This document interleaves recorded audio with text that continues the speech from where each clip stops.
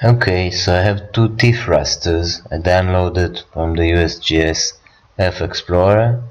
This is a DM of 30 meters, 1 arcsecond, and I want to merge them.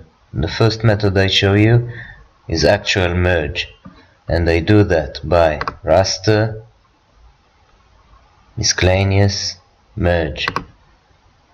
First I have to select the files. Can also merge all the rasters in a certain directory, but I'll have to have all files in that directory will have to be rasters. But let's select those two rasters. It's in here, so that's the folder, and they are TIFFs. So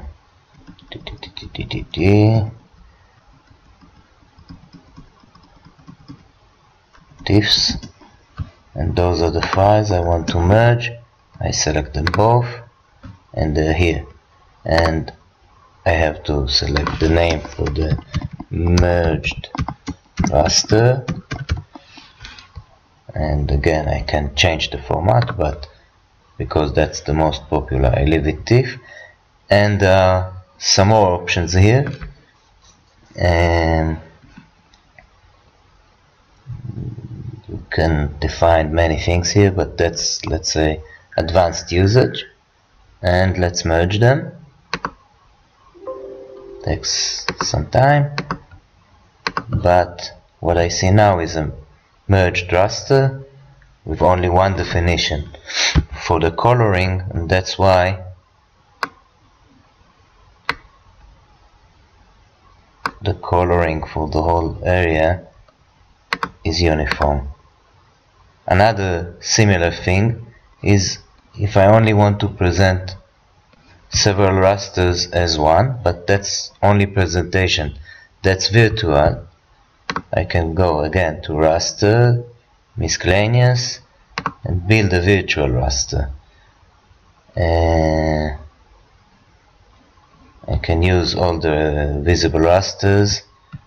Just have to uncheck this and have my two like that, and this is one form of selection. Or I can choose the files again, or I can choose the directory. So let's use the visible files and virtual merge, because this time it's not actual merge. And again I can change the resolution, so some more advanced options, and I confirm, and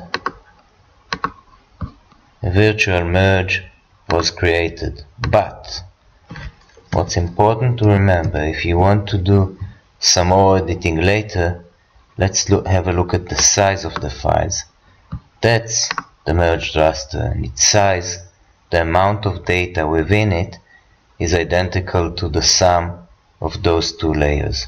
But the virtual raster, it's only virtual, it doesn't really exist. It's just the presentations of those two rasters together. So this is it.